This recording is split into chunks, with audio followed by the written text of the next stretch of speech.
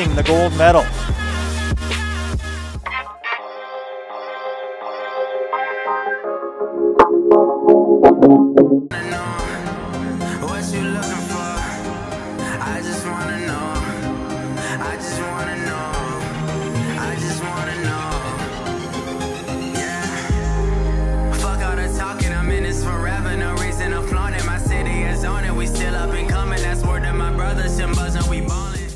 Итак, всем привет!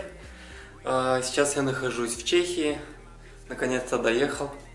Ехали очень долго, часа 3,5-4. Может, сейчас, короче, поеду на разминку. Я только заехал в комнату. Такая гостиница, видите, комната такая, ну, не очень шикарно. Сейчас еду на разминку, поразминаюсь, посмотрю, как выглядит стадион.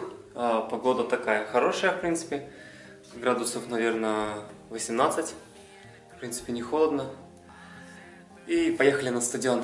Покажу вам стадион сейчас, как он выглядит.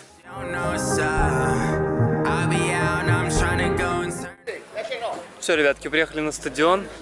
Как видите, такая необычная дорожка, необычного цвета, желтого. Погода хорошая. В принципе, завтра будет также, будет неплохо.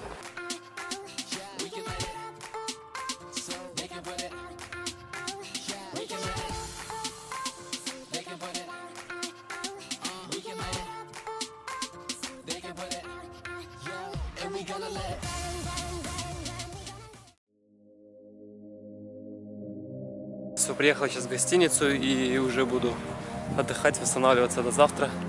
Пойду покушаю, даже ничего не кушал с завтрака.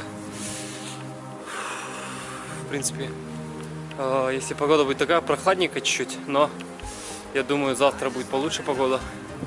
И побежим я точно не понял.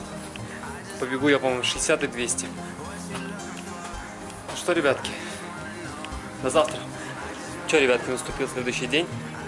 Сейчас мы уже собрались, поедем на стадион. И побегу я сегодня 60 и 200. Через там буквально час, что-то 20 разницы. Проверим, что получится у нас на 60. Такая дистанция странная, ну, для стадиона. Думаю, получится неплохо. В принципе, погода неплохая. Градусов, наверное, 17 где-то сейчас. Ну, главное, чтобы не было дождя и ветра. В принципе, ветра сейчас так сильно не чувствуется. Главное, чтобы дождя не было.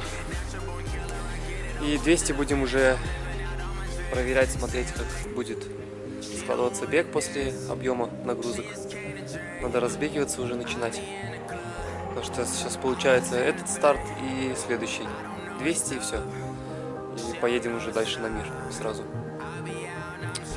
Че, ребятки, поехали? Так, ребята, пробежал я 60 метров сейчас. Получилось не очень быстро, 6:78. Был ветер немножко в лицо. Поэтому, думаю, нормально, короче. Сейчас будем готовиться на 200. Как я понял, бегу один. Там никого такого толкового нет. Не будет бежать. Хотя, может, кто-то побежит. Ну, посмотрим, короче. Все, ребятки, готовимся на 200. Через час 200. Поехали.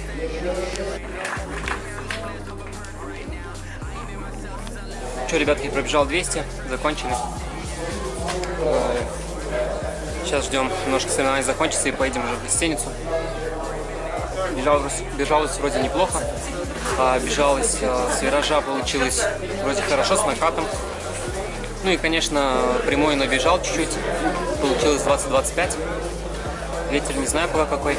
Но, в принципе, для такого старта неплохо. Будем готовиться на следующий старт. Это будет 29 числа. И уже дальше будем планировать бег уже непосредственно в Лондоне. Поехали.